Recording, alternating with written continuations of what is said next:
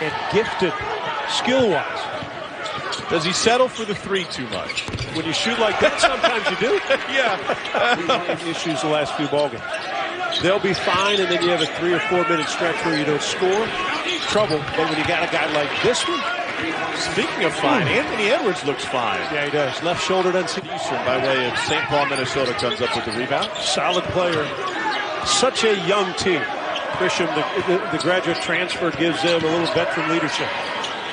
Wow. And that is what is so tough about Anthony Edwards. Edwards and Crump in the backcourt have combined for 15 of the Bulldogs' 21. Here's Anthony Edwards.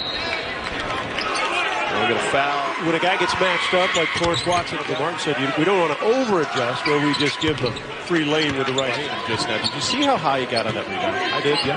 So when Anderson Simmons was with the Braves, I used to watch Anderson Simmons play shortstop in every possession. Look at this slice. It's so good. And every a long time in the NBA when you watch Kobe play.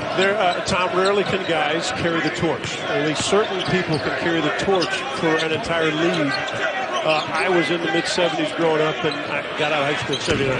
Dr. J carried the torch for the NBA, on and off the court.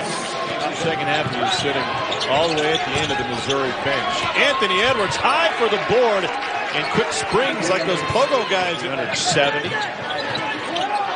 Terry Fair could fill it up, huh? Yes, sir. Edwards behind the back, steps through, left hand. Wow.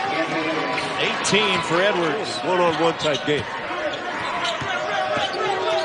What he learns in college level would be how to compete and win a game when it needs to be won. And it's not just yourself.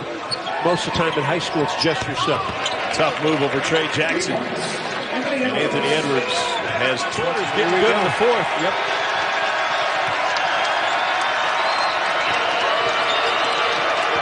Edwards has been quiet. Time to step up. He goes right down the lane.